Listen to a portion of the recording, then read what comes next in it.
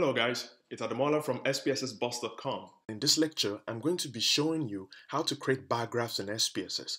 Bar graphs, or charts as they are called, are simple graphs that can be used to visualize data in SPSS. The simple bar graphs, as it's called, it's very simple and basic, and it allows you to depict one variable or the relationship between two or more variables. Now, to get the bar graphs, there are two ways you can get it in SPSS. You can go to Graph, Chart Builder, or go to Graph, Legacy Dialog, and Bar. There's no difference between the two, only that the chart builder allows you to build your chart properly and you can visualize what you're building. So we're going to use this option. You can explore this during your free time, but this is the most important one. Now you click OK. When you're here, you move in. This is the simple bar graphs. In the gallery, make sure you select the bar and move in the simple. So when you drag in the simple bar graph, then you can put in your categorical variable in the x-axis. In this simple bar graphs, we're going to be looking at the relationship between gender and body mass index. So we want to see if there's a difference in body mass index between male and female. So you drag in your gender, which is called sex here, put it in the x-axis, and in your count, you're going to move in your dependent variable, or the variable that you're using to differentiate between your two categories. So we put in the calculated BMI. Now you can see that the mean is specified here, but you can change it to median, you can change it to mode, you can change it to minimum, maximum. You can even select percentage greater than a particular BMI. So if you wanted to find out what percentage of your participants have BMI greater than 30, you can select percentage greater than 30, and that's going to show you. So if we select percentage here, set parameter to 30, click on continue, we'll be able to get BMI of the participant, and don't forget to click on apply, of the participant that is greater than 30. This is very flexible and allows you to compare a whole range of things. We're not going to go over everything.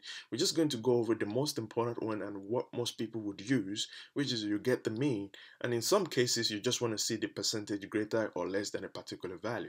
So let's put it at mean. Now we can display error bar. Error bar shows you the level of uncertainty in your variable. Now, confidential interval gives you the 95% confidential interval, and that would show you, if you were to do this for the entire population, how high or how low will the difference in BMI be between male and female. You can also get the standard error, which would be the value of uncertainty of the mean that you're using.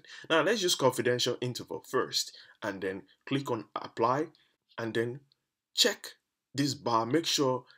So apply, click on apply. Once you've clicked on apply, now check this, it says sex, but you can change the label, so you can change it to gender if you want, and you can sort by value or sort by label. It's if it suits you. You can change the order, so you can move male up and female down, and click on apply. Always remember to click on apply when you make any changes. You can see the switch now, and in your y-axis, instead of putting the mean calculated BMI, you can change it to calculated body mass index, or leave it the way it is.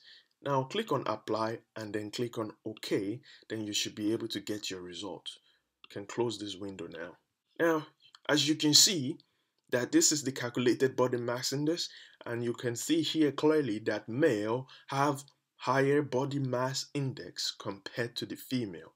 Now the error bar is showing you that if this particular data set have 265 participants, this error bar is showing you that if we were to carry out this comparison between the entire population of male and female, we are likely to get somewhere between 29 and 27 for male, and somewhere between, let's say this will be 21 and 24 for female. So the 95% confidential interval showing you that we are 95% confident that if we were to carry out this graph, if we were to depict the BMI of male and female for the entire population, the difference between them will be between here and here and between here and here. And that's the importance of your error bar. Now, what I would also like to show you is how to use the dialog. Go to Graphs, Legacy Dialog, and Bar. Now here, you can select simple, clustered, or stacked. Now we've gone over simple, so let's select simple now, and I'm just going to show you.